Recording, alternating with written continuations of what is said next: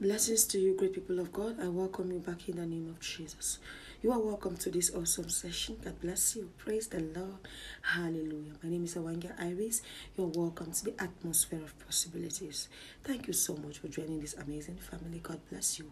If you're new, I welcome you in the name of Jesus. If you're old, thank you for always coming back. Thank you for standing with me. God bless you. Praise the Lord. Hallelujah.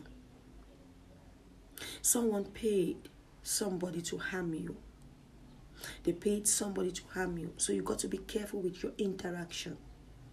Be careful with the places you go to these days. But I trust God. If God reveals something, it's for us to pray and redeem. They have paid somebody to harm you. And there is another person. Somebody paid someone to spoil your marriage. They pay someone to spoil your marriage.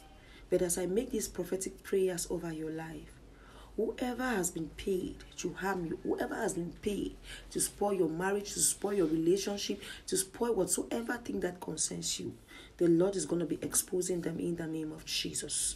Whosoever has been paid to destroy your happiness, to destroy your peace, God is going to be exposing them in the name of Jesus. I pray for you on that grace.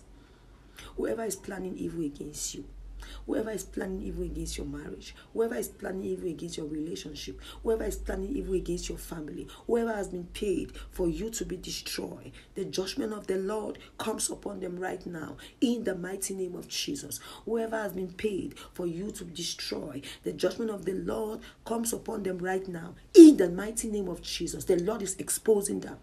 The Lord is exposing them. The Lord is exposing them in the mighty name of Jesus. You are protected. You are preserved. Your family is preserved. Your children is preserved. Your marriage is preserved. Your relationship is preserved. Your life is preserved in Jesus' precious name.